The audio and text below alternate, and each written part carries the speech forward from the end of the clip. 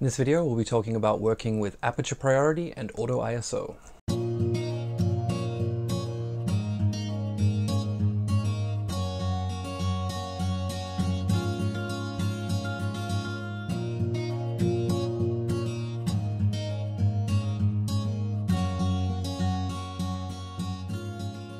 Welcome back to the channel, everyone. This is Dylan Golby and welcome back to another Gear Short. In this week's video, I'm going to be answering two viewer questions. The first is why I choose to work in Aperture Priority quite frequently, and the other one is why I work with Auto ISO and how I work with Auto ISO. We'll discuss these two settings with regards to the X100V camera, and that's not to say that these don't work with all other cameras, but what it does is it gives us a way to sort of pigeonhole a specific way of working and say, well, these particular settings work for this. And as with all settings on cameras, there's no right or wrong answers. There's just how you like to work, how you get to the end result. Once that photograph is printed on paper, it really doesn't matter whether it was made in Aperture Priority, Shutter Priority, manual mode, or however else you could have shot JPEG or RAW. It really doesn't matter once that finished image is done. What does matter is why we choose the settings that we do, and when we choose to just let the camera take control of certain aspects so that we can focus on others. So let's discuss it from that standpoint today.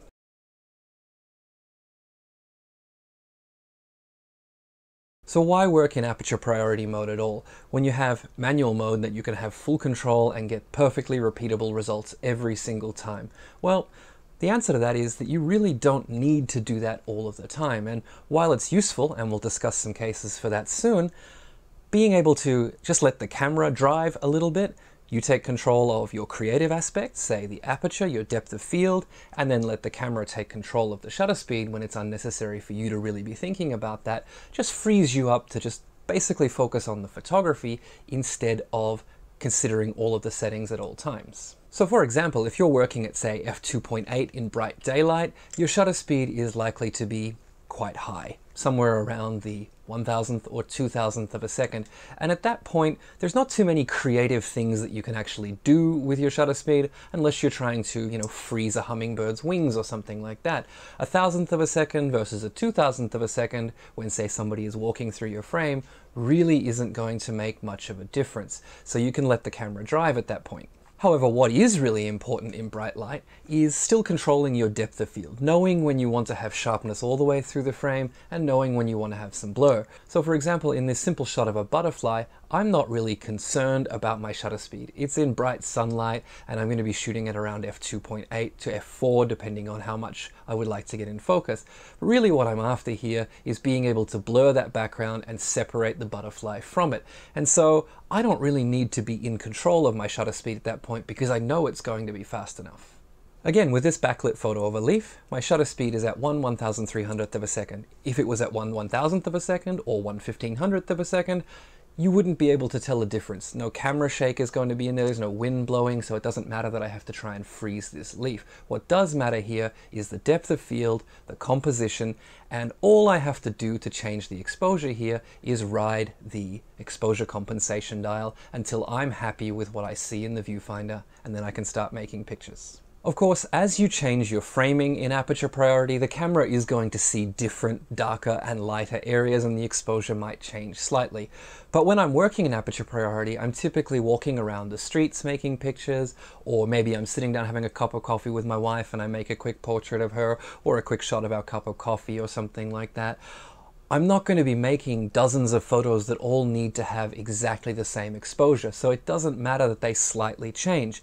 For example, in this image from last week's video, while I made several exposures to get the footfall and the subject position I was after, in this case it doesn't matter if the exposure is slightly different from frame to frame since I'm shooting RAW and I'm going to process them anyway. And since I'm only going to be using one frame, it really doesn't matter. You're never going to see 4 or 5 of them together and say, ooh, he slightly missed the exposure on that one. This one's a little bit darker than that one.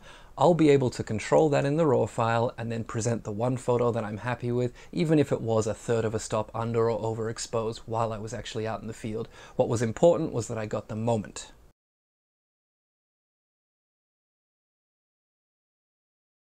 Working in aperture priority, of course, there are going to be times when maybe the light gets a little bit too dim, or maybe you stop down your aperture too far and your shutter speed just gets that little bit too slow to hand hold, or maybe you can hand hold it, but the subject that you're photographing is moving really quickly, and so you'll get a little bit of blur. The one way that you can still sort of automatically counteract this is by using auto ISO. And basically this is just handing yet another setting off to the camera. And if we're honest about things, ISO is probably the least creative element of the exposure triangle, and it's the one we really shouldn't need to think about most of the time. When it comes to auto ISO settings on the X100, since I'm typically using this in daylight for street photography or for just general sort of documenting my life, what I like to do is make sure that if I just pull it out of my bag and flip my aperture to what I want, I should get a sharp image in most light. And so what I've done is I've set my default sensitivity, my base ISO, the lowest it can go is 160, and then my max sensitivity up to 6400, because I really don't mind if there's a little bit of noise in my images. These cameras are pretty good. I mean, if you guys ever used, film or early digital cameras, you'll know that ISO 400 was kind of gross back then, and now we can get pretty clean images at ISO 6400, even on a small sensor camera like this. So I don't really mind. If it bothers you, maybe set it a little bit lower, but for me, I don't really mind. And then what I have is my minimum shutter speed set to 1/320th. And what that means is that if I'm pulling the camera up and I still haven't quite steadied it, I'll still get a reasonably sharp image no matter the circumstances. Now, of course, if you pull it up, hold and brace yourself, you could go down to a 60th or a 30th of a second for your minimum shutter speed, provided your subject's not moving. But for me, I like to know that, pretty much no matter what subject I'm shooting or how I'm positioning myself or how sort of stable I am, I'm going to get a pretty sharp image. And so that's pretty much the only setting that I have on this camera. And we'll talk about why that is in a moment. I don't really set up 3 different auto ISO settings because you can override most of that anyway. As a first example, here's a night image from a trip to Tokyo. Here, the shutter speed was 1/250th, and the ISO was 6400. And what that means is basically the camera has hit my ISO limit of 6400 and said, well, I can't go any further, so it's lowered the shutter speed to 1/250th of a second. Now, I don't mind the grain here. I would much rather have a photograph than not have a photograph, so the grain doesn't really bother me. Now, had I had a little more time to make this photo, I might have gone down to a 60th of a second, seeing as nothing was moving too quickly, and I could have got this shot at, say, ISO 1600 and had a bit of a cleaner file. But had I done that, I would have missed the moment. And again, I'd much rather have the moment than have missed the moment and have a slightly cleaner, lesser moment. So that brings me to the point of how to override these settings. Now, if you have auto ISO turned on and your minimum shutter speed is a 3/20th like mine, but you want to shoot maybe some people moving in a scene and you want to blur them at, say, a 15th of a second. Well, what you can do is grab and this works on most camera systems, I believe all camera systems, you can grab your shutter speed dial and just turn it all the way around to a 15th, and now you've told the camera, use a 15th. I don't care what the original minimum shutter speed in this auto ISO was, I want you to use this shutter speed. And it will begin to do that. Then you can start making pictures and it will blur everything. Now, of course, at ISO, your base ISO, like 160 in broad daylight, a 15th of a second might be a little bit difficult to get, and so you may need an ND filter or to really stop down your aperture, but you can override that minimum shutter speed. And that happens in both directions as well. So for example, for me, I'll often be working at, say, a family session and we'll decide to grab a child and throw them in the air. Now they're moving quite quickly at that point, and my regular 2/50th or 3/20th of a second may not freeze them in place. And what I really want to get is that beautiful expression as they're flying through the air.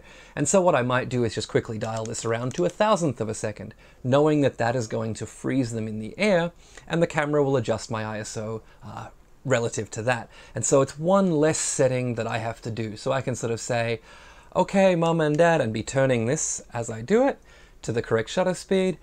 Let's go, 1, 2, 3, and know that my shutter speed and my ISO and my aperture are all set before, without even having to look at this camera, and before that child even gets into the air. So it's just a really quick way of working when you don't need those perfectly repeatable results. Here's an example from Shinjuku Station in Tokyo of a time when I did just take the shutter speed down to a 15th of a second and let the camera do its thing. And All I really wanted to do, as I was sort of picking people out through this crowd, was to then maybe pick 1 or 2 people and start panning with them. And if I move the camera at a 15th of a second, I can follow one person, keep them sharp, or relatively sharp, and blur all the other people as they're moving. So I decided I wanted to do that. I quickly flicked to a 15th of a second, made a few of those, went back to automatic on the shutter speed, and kept making the other pictures that I was making. A final good example of when the combination of auto ISO and aperture priority is useful is on something like a rainy day. You know, you've got one hand to hold your camera with, maybe it's strapped to your wrist, and you've got another hand holding an umbrella, and you're walking around the street making some pictures. Now, rather than risk dropping your umbrella, covering your camera, nice expensive camera, in rain and possibly getting a bit of water damage, or maybe even dropping your camera while trying to change too many settings, you can basically set your aperture to what you think it might need and let the camera drive. So if you walk into an alley and it's a little bit darker, you'll be able to get still a bright shot. If you're walking out into the brighter areas again, you'll get an exposure change, but your camera will deal with that. And so it's a very quick and easy way to work when the conditions aren't quite favorable for basically being able to completely control your camera.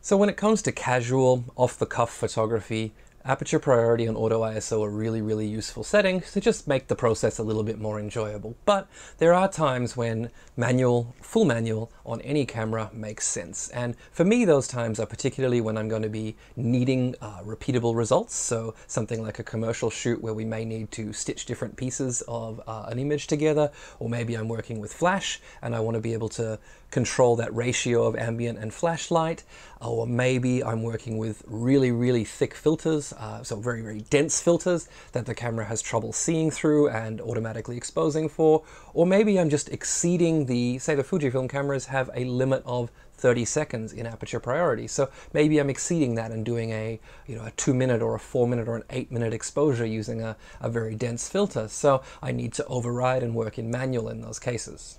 In this first example, I'm not only making a panorama, which means each and every frame needs to have the same exposure so that it will accurately stitch in Photoshop, but I'm also using flash. So when I'm working with flash, I like to be able to set my ambient exposure and then add flash to that so that I know that the ratio is going to look good.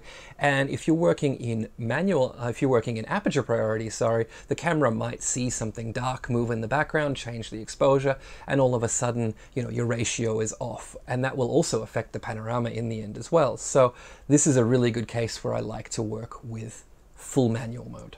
Here's another example using the X100.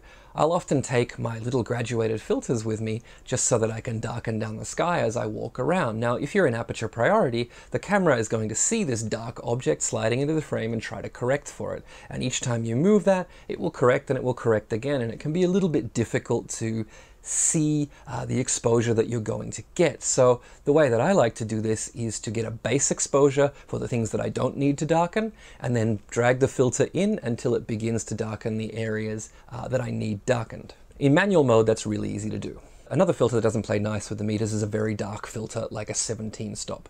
The meter just doesn't get enough light to make a good reading, and it goes all haywire. It might tell you you only need 5 seconds when you have something like a 17 stop filter in front. And typically you're going to need 8, 15 or 30 minutes even in daylight with a filter that dense.